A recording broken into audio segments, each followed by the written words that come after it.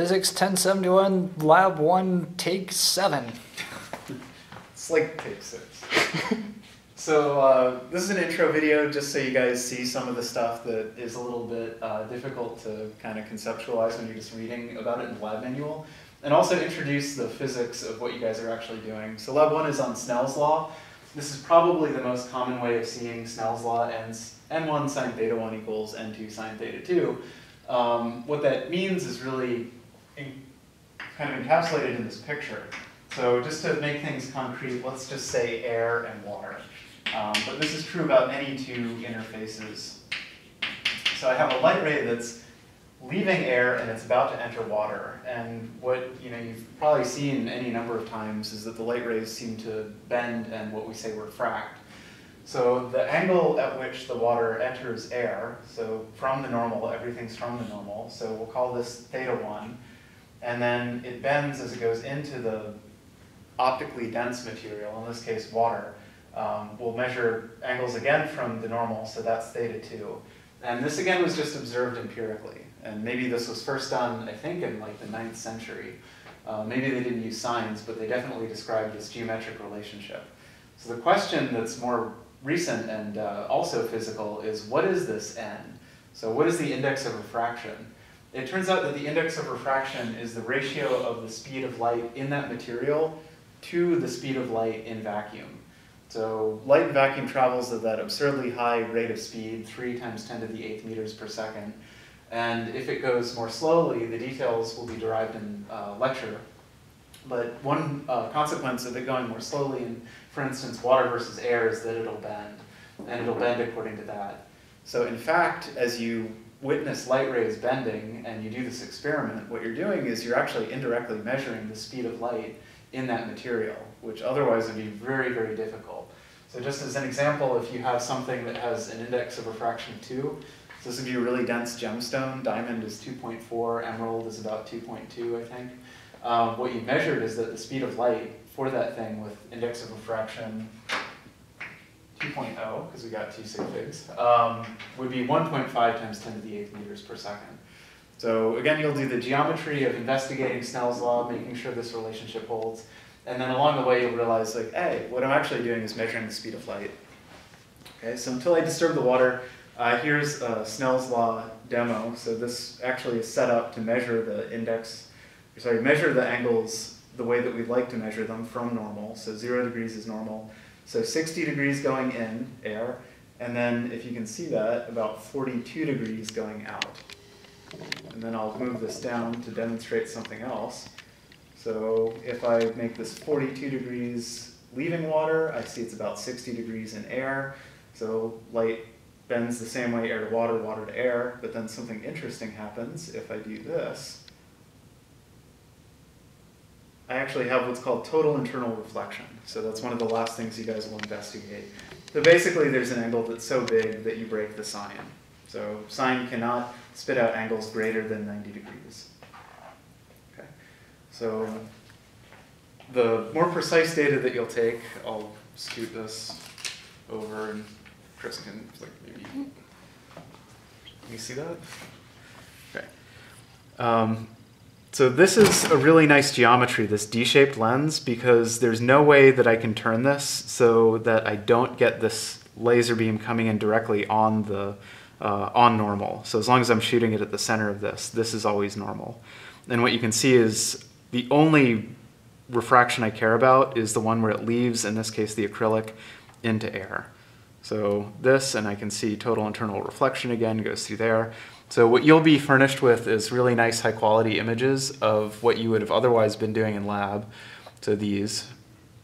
And Chris will show you how to analyze them with the software. But basically precise measurements of exactly that. In the second part, you'll use a water and Tupperware container, and you'll investigate Snell's law with 2 refractions. So there's 1 refraction here and another refraction there. And one of the questions to ask yourself is, if this refraction stuff is so serious, should I be scared when I'm driving my car and I'm looking through this refraction-causing windshield? So the answer is probably not, but maybe I should convince myself that that's true, and would not be true if I had a really, really thick windshield.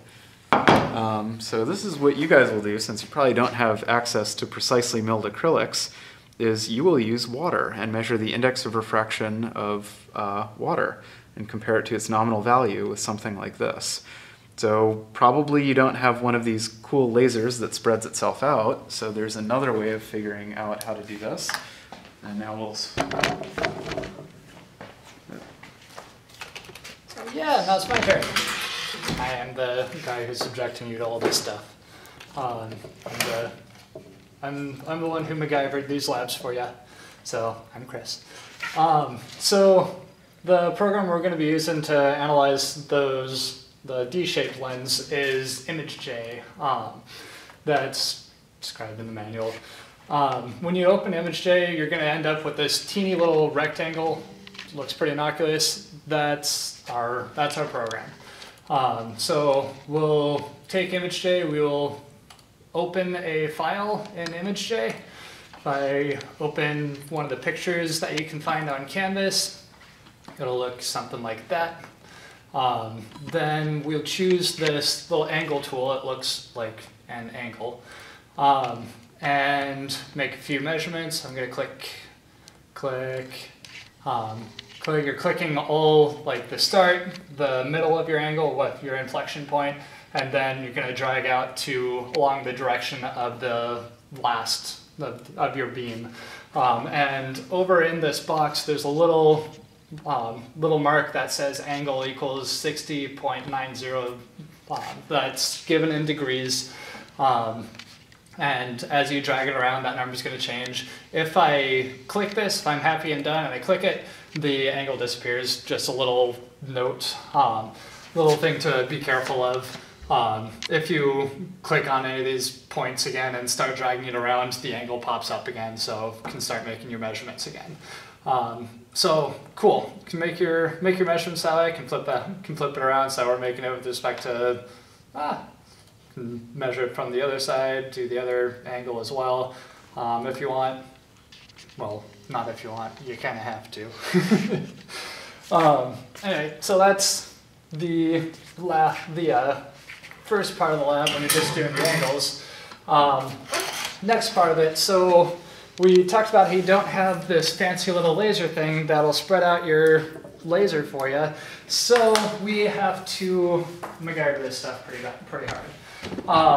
So we need a way of creating a thin beam of light. And that's where good old TV dinners come in. I've got a box. I'm a very hungry man. I'm a big guy. So I took that, cut a little slit, a few inches tall, maybe 5 centimeters tall since we're in physics. On one side, maybe 1 millimeter thick or so, or 2 millimeters thick. That gives me a nice little thin slit so that the light, so I can just shine a thin little piece of light through there. Now the next important thing is we need parallel light, because I can go ahead and shine my, let's turn off the front light. I can shine a light through this, let's see, and if I shine a light through it, should be able to kind of see that this is really spreading out like crazy. That's not going to help us at all. The light is spreading out way too much. We're not going to get a good measurement out of there. So what we need is we need to create some parallel light beams so that this is going to come out nice and straight, nice and thin. So how you do that is you set this thing back a ways. Set it back a good half a meter or so. Lean it up against something, and then that should create a nice thin beam right here that you can make nice little measurements on. So should be able to see the beam coming into here. With a little bit of luck, you can see the whole thing coming in, coming out. You'll trace the incident and refracted lines on the paper. And then once you've got those traced out and you trace the walls of your container, it's pretty easy to just connect the dots to see where the light was traveling inside the water. It's a nice straight line thing. And on that, I think you can also, all the other stuff basically builds off of that. When you're looking at refraction, just turn this to a pretty sharp angle. Should be able to, or not refraction, dispersion.